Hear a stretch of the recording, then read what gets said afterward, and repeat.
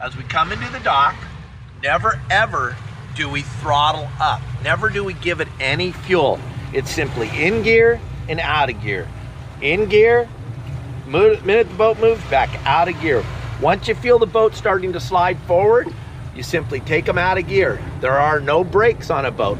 Now as I'm starting to approach the dock, if you look at the dock now, I want to put my bow dead center in the middle of the dock. I'm going to put my starboard side on the dock. So I'm putting my left engine in reverse, my right engine in forward. The bow will start to swing to the left.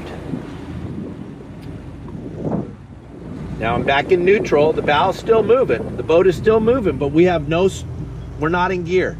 Now we're going to simply dump the left one in reverse. That'll straighten the bow out a little bit more. Tap the right one in forward as the bow moves to your left. Now we're going to drive in on the dock. Now remember, on a boat,